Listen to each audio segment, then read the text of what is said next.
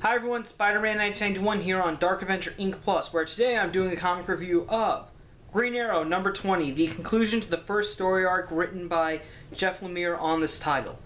Okay, like all the other parts in this story arc, it opens up with Oliver in this desert in Arizona known as Black Mesa, and Oliver finally reaches his destination in this, which is this campsite set up by this guy named Magus, who's been pretty much played a sort of essential kind of role. Well, I wouldn't say essential, just kind of this character that's been introduced, but I think is going to play a very important role in Oliver's life later. And so he shows up and he finally asks Magus, okay, starts Milo, what the hell is going on?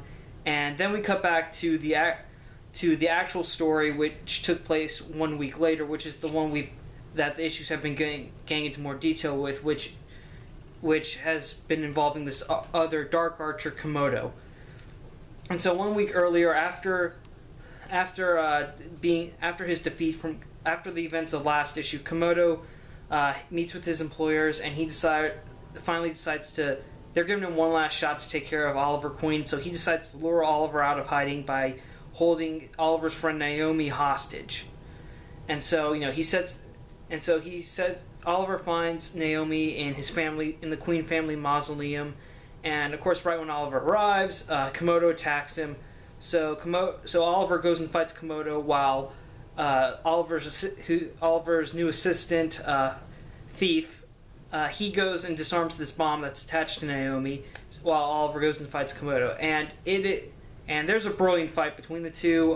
Komodo, I mean, they're pretty much they're pretty much just shooting arrows at each other, but then Oliver hides, and then he just takes Komodo out just by sneaking up and hitting him, and then Oliver is able. Then they just go into this sort of short hand-to-hand sequence. Then Oliver grabs an arrow and stabs it right in Komodo's eye.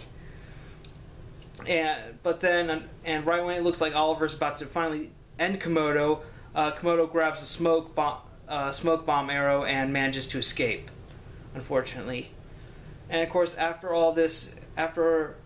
few hours later, we see Oliver and Naomi kind of recovering, and Naomi reveals that she has the footage that was the unaltered footage that can prove Oliver is innocent of killing his dad's old friend, which was at the very beginning of this issue when it looked like Oliver pushed him out a window. Well, fortunately, Naomi was able to keep some evidence and out of Komodo's hands, and thus clear Oliver's name.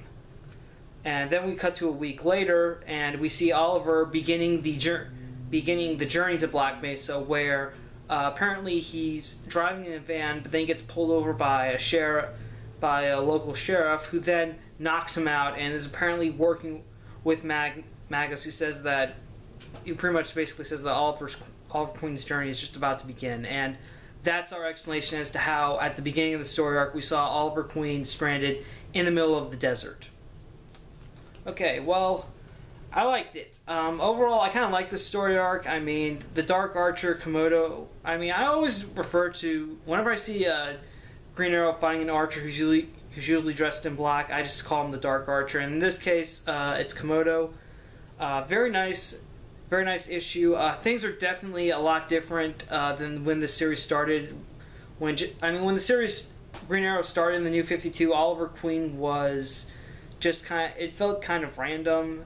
Just Oliver was this guy who had trick arrows who was just taking down supervillains. But now we see that Jeff Lemire is starting to build more purpose into this by showing off the meaning of what Oliver was supposed to be doing on the island, and what all this was supposed to be leading to, and how this is connected to his dad.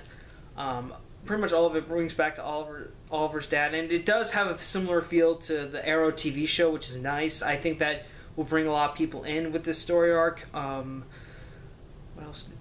Oh yeah.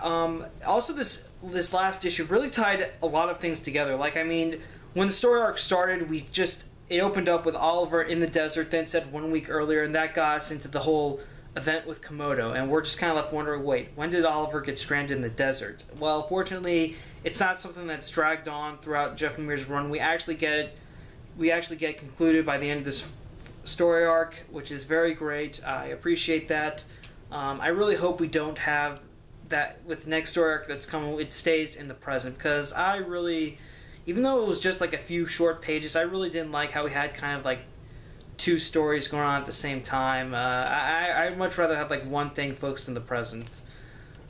But that's just me. Overall, Jeff Lemire did an amazing job on his opening story arc for Green Arrow. I mean, I think that, when this Green Arrow first came out in the New 52, the reviews weren't really all that positive. So, when I heard that Jeff Lemire was going to be taking over the writing duties for this title, I thought, awesome. I've loved this guy on Animal Man. I've loved his work on Superboy pre-New 52. I cannot wait for Green Arrow. And, well, he did a great. Jeff Lemire did a great job. I mean, it's not like big. This is the best thing ever, but it's good. He's actually making Green Arrow a more readable and better book than it was when it first started.